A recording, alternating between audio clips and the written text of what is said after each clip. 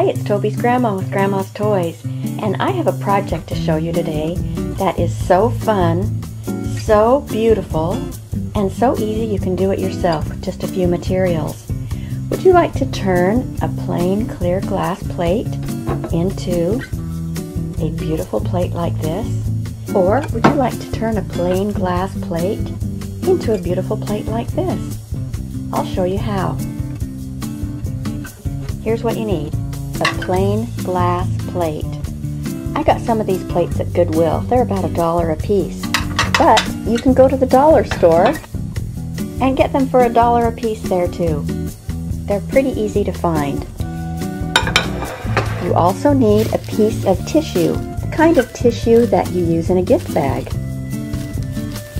This is the kind of tissue I use to make the floral plates. I picked out this tissue for this project because it reminds me of Easter.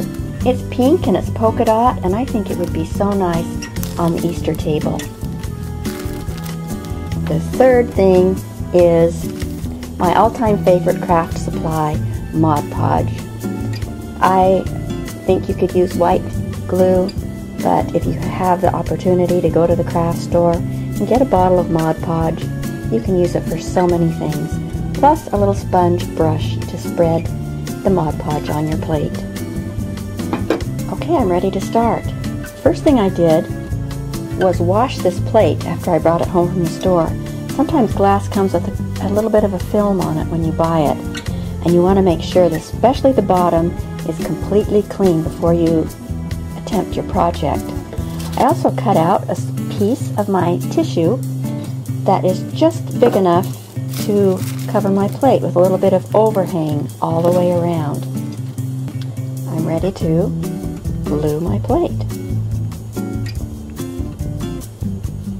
I'm going to cover the bottom of my glass plate with Mod Podge, making sure that there aren't any spots left unpainted, unglued. I want to make sure the rim has Mod Podge all the way around.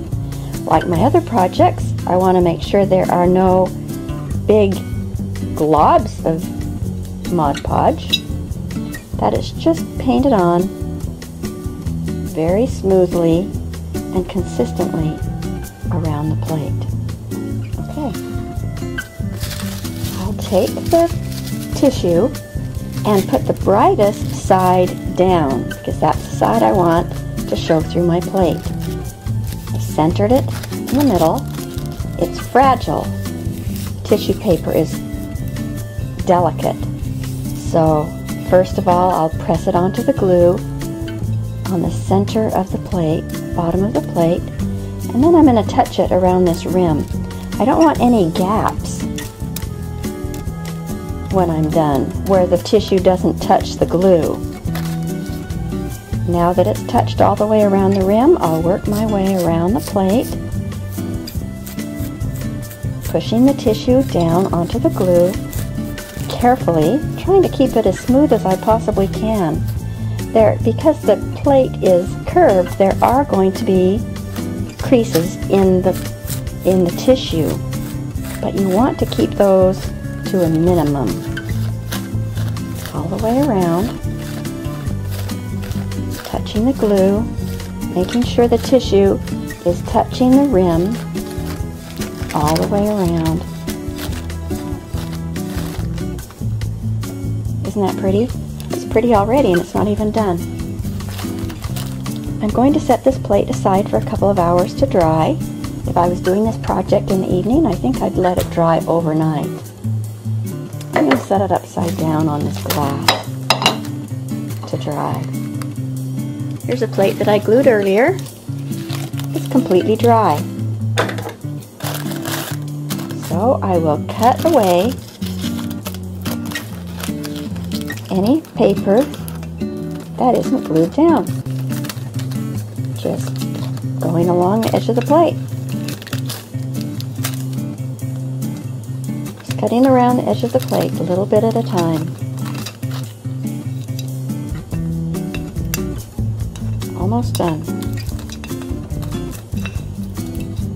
There. Now that the paper is cut away from the edges, I'm going to put one more layer of Mod Podge on the bottom of the plate to seal the paper.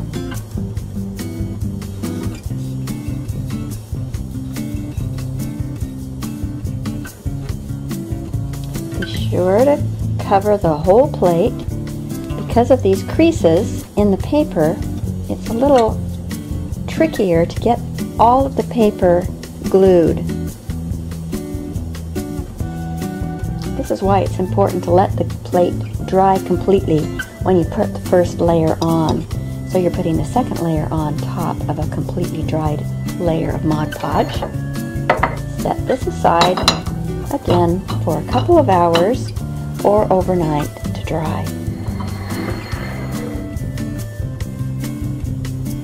Don't use your new plate for hot or messy foods. Don't use it as a dinner plate, but use it as a serving plate for appetizers or treats or snacks or desserts, dry foods. And when you're done, clean it with a little soapy water and dry it completely. Don't put it in the dishwasher. The Mod Podge will act just like Elmer's glue and all your work will come off. If you are very unhappy with the way your plate turned out, soak it in a little pan of hot water, clean it off, wash it again, and start again with a new piece of tissue. Here's some ways you can use your plate. If you collect plates and have a plate stand, you can display it. You can fill up your plate with cookies or brownies, serve them to your family or friends, or take them as a gift to someone else, and they can keep the plate. You can put your plate on your nightstand or your dresser, a place to keep your jewelry or change. I did some matching plates with the spring pink polka dot tissue, 2 small and 1 large, and I am so happy with the way they turned out. I think they'll look very pretty on my Easter table. So whatever size or style you decide to make, I hope you have fun making your own personalized plates. Thanks for watching Grandma's Toys.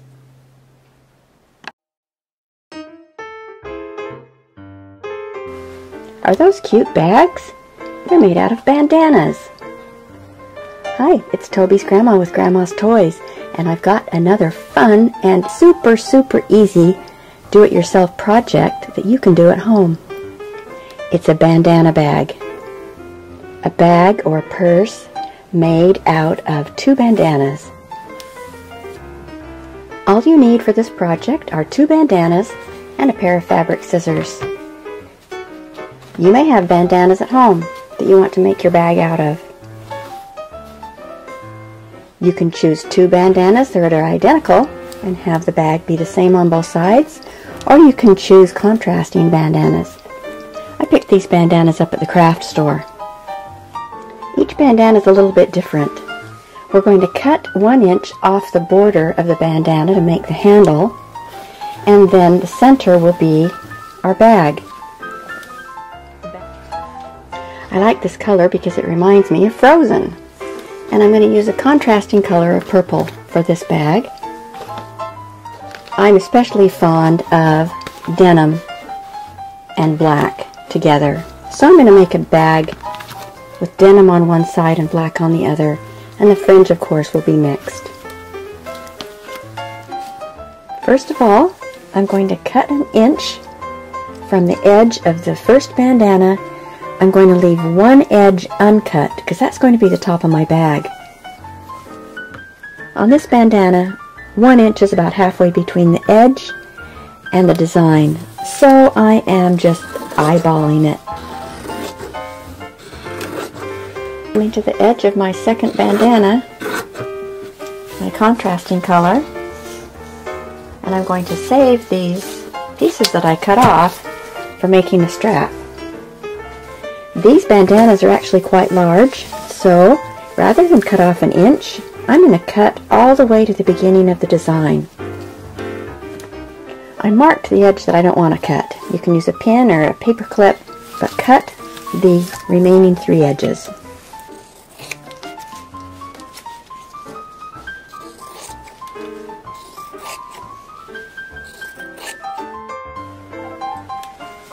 I've got around 3 edges. I'm putting my 2 bandanas together, wrong sides together, so that the bright shiny side is on the outside, and I'm lining up the uncut edges here together along the top. Now around all the edges I'm going to make some cuts about 1/2 inch apart and about 2 inches into the bandana. I'll start out using a ruler, but after I've done a few, I'll just eyeball it.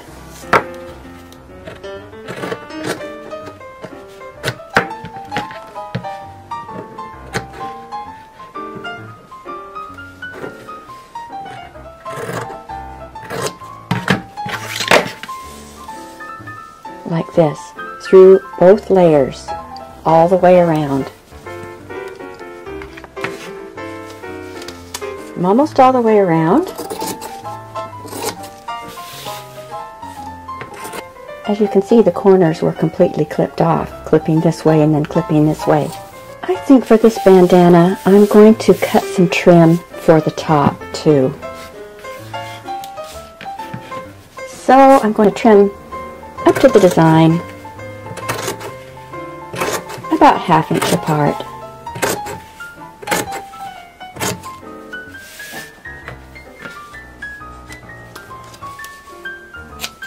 There's that corner, and this one. Now I'm going to go all the way around 3 edges, the 2 sides and the bottom, tying the strip on the black to the strip on the blue.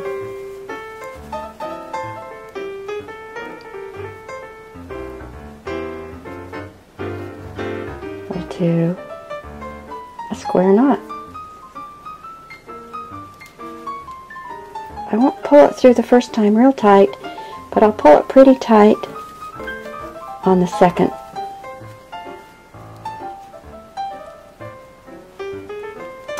Okay, pull it through, not too tight, but the second part of the knot pretty tight. I'm going to tie these together all the way around. I'm almost all the way around.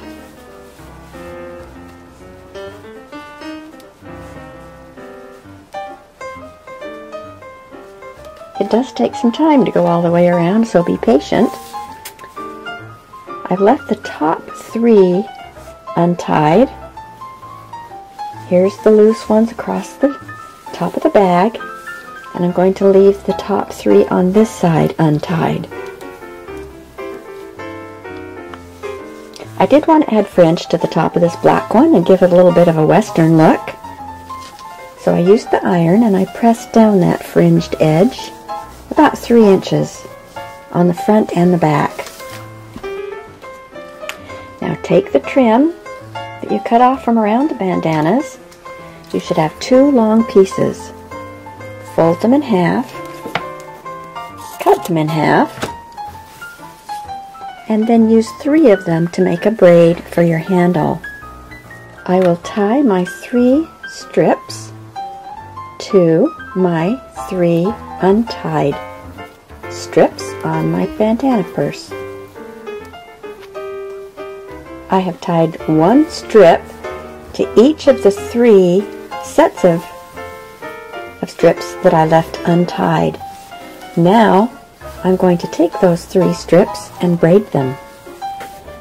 And when I get to the end, I will tie the 3 ends to the 3 untied strips on the top of the bag, just like I did the other side. And here's my finished bandana bag. I've got my projects inside. And here's the finished blue and purple one, the frozen color.